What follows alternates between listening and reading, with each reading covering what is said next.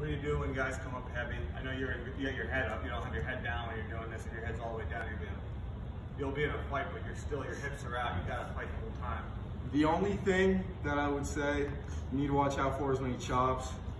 He might go near side cradle, but if you're gonna let someone near side cradle do like that, don't.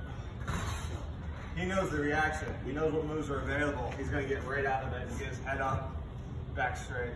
So if someone does go for the near side off it, so he chops, all you have to do is get your head up, you're out. Calm right out.